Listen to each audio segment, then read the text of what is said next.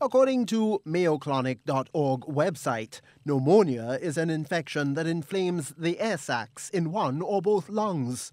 The air sacs may be filled with fluid or pus or purulent material, causing coughing with phlegm or pus, fever, chills, and difficulty in breathing. A variety of organisms, including bacteria, viruses, and fungi, can cause pneumonia. This is one infection that some Grenadians are becoming all too familiar with as death hits some families. In an exclusive interview with GBN Today, Senior Medical Officer in the Ministry of Health, Dr. Francis Martin, urged Grenadians to continue practicing proper hygiene as people continue to battle a bad strain of flu. Time of the year, it's not unusual to have flu influenza infections very common. The interesting thing is that it seems to be more severe than in previous years, and it may have its origin in climate change or other forms of things.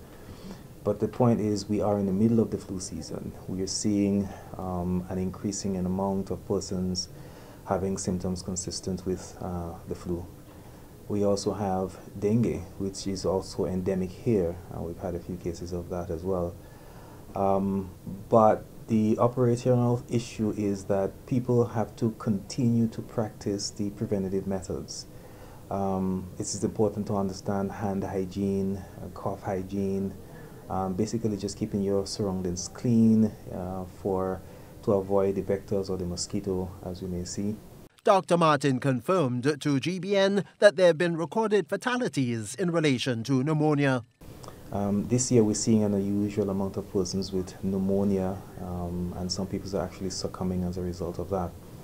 So in the process to mitigate this particular action, we are increasing our active surveillance performances. We are looking around to different health facilities, ensuring that we collect the adequate nasopharyngeal swabs so that we understand and be able to test to see what exactly the viruses that are circulating in the region.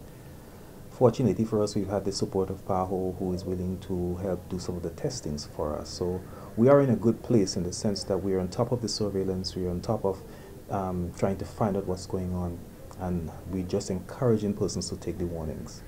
Dr. Martin said that statistics in relation to the deaths due to pneumonia are still being processed. Now, the signs and symptoms of pneumonia may vary from mild to severe, depending on factors such as the type of germ causing the infection and the age and overall health of an individual. Mild signs and symptoms often are similar to those of a cold or flu, but they last longer. Parents of newborns and infants are being advised that their children may not show any signs of the infection, or they may vomit, have high fevers and coughs, appear restless or tired, and be without energy, or may have difficulty in breathing and eating. Tony Julian, GBN News.